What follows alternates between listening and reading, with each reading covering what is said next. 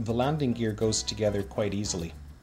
We take the small plywood laser cut parts and stack them up, and we make a sandwich with the metal landing gear in the middle. We apply CA liberally here. We're going to soak it with thin CA, and that will really harden it up and add strength.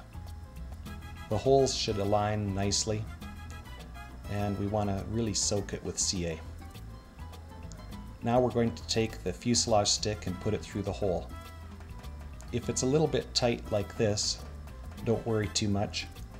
What we can do is sand the end of the carbon rod, or take a reamer and ream the hole on the plywood landing gear parts.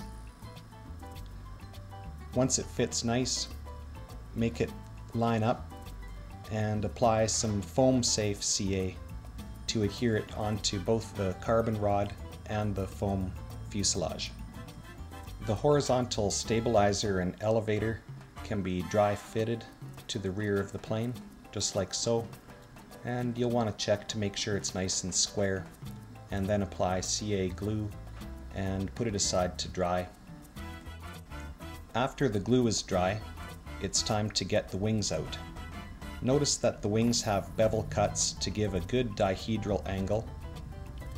You can dry fit that onto the Depron foam fuselage and check your alignment. We want the curve of the Depron fuselage to match up with the wings, and we want the leading and trailing edges to line up with the foam fuselage.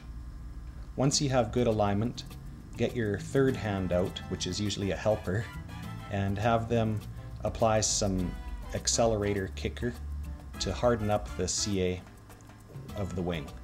Just make sure your alignment is good when you do this procedure.